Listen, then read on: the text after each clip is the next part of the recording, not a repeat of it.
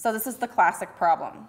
Okay, you have a white mother, fair, and baby's a little pink and jaundiced. You see that? Okay.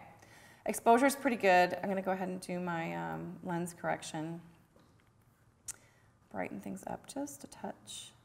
The other thing that's bothering me about this is the light is somewhat flat. The reason is, I noticed later, the studio lights that were lighting us for the video were on. And since I'm using continuous light, it was affecting my image. And I was so wrapped up in Mom, I didn't realize that those were affecting. I'm like, why? Remember I was saying, why is that so flat? That's why. So these images are a little bit flat light, but we're going to go ahead and go open it anyway because I want to show you how to deal with this. Okay, so one of the first things I do with a mama like this is liquify. So Shift Command X.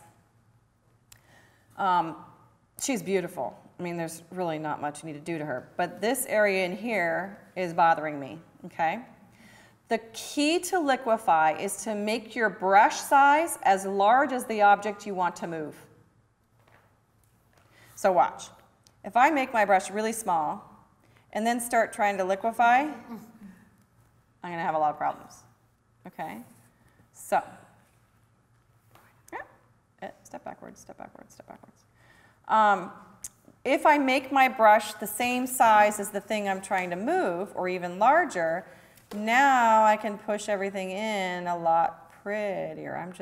I'm stroking down. Okay, I'm pushing in and stroking down to make the fabric kind of just tuck in just a tad.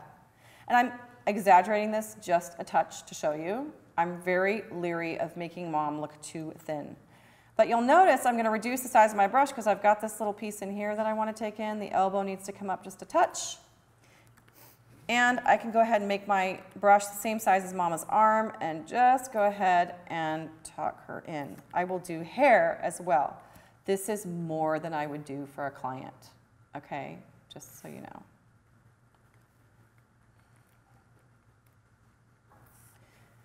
It often helps in Liquify to, instead of going right next to Mama's head, because I want to tuck this hair in, go outside the hair. All you're doing is pushing pixels.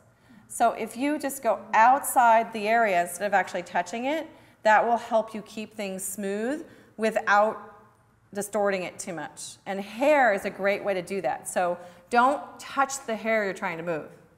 Otherwise, it'll go all over the place, okay? And hair is incredibly hard to fix in Photoshop. It takes like seriously skilled retouching to do that.